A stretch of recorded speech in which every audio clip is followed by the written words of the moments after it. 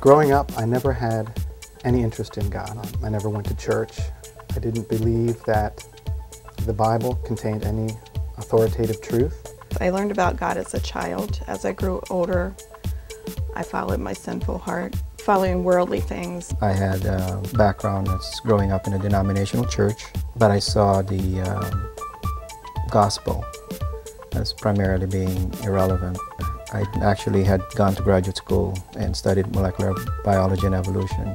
So studying evolution further threw away the relevance of scriptures to me. I was a long-time scientist and biologist. Because of that, I think that you get into a mindset that science can explain everything.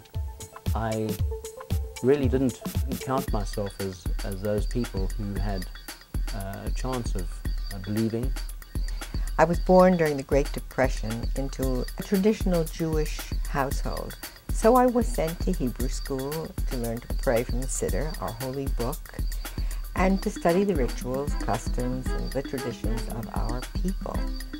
I was raised by Orthodox grandparents, so I spent a lot of time in the synagogue. And I was very devout, and as I grew up, past my bar mitzvah, I was dedicated to Jewish causes, to Jewish philanthropy, and I would probably have been, at this stage of my life, the last person to have given my life to the Lord. Found myself, after 10.5 years of marriage, separated and alone and scared.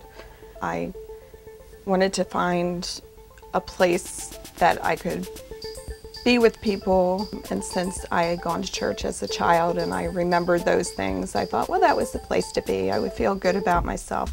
In the midst of a painful separation from my wife, which had been going on for about 1.5 years at that point, she told me about this church that she was attending and asked me if I would come one Sunday and see what it was like.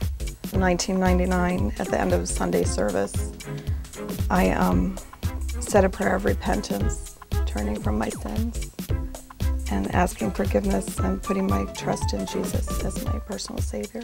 And it was during Alpha that I learned what I did not know about Jesus. God softened my heart to the gospel, allowed me to see the truth of who Jesus Christ was and why he died and what it meant for me.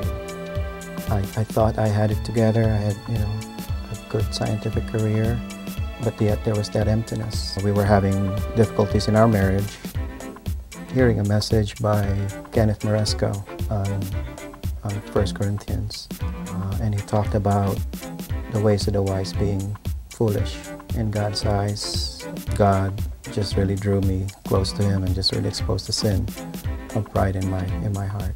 One of the key events was coming to Covenant Life Church. I attended a sermon by CJ on holiness of God, and I was left basically with two alternatives: believe in nothing or believe in God.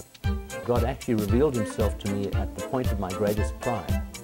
It was coming to Alpha that gave me the sense that there was a personal relationship with God possible. And now all of a sudden I have conflict. Here I am a Jewish woman committed to supporting the Jewish people. And here we're talking about Jesus Christ being my personal Savior.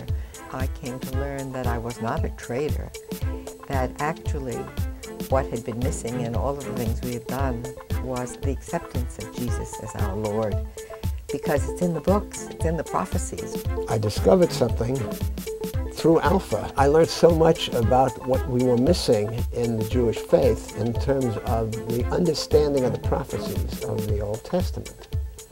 There was a message about the coming of the Messiah.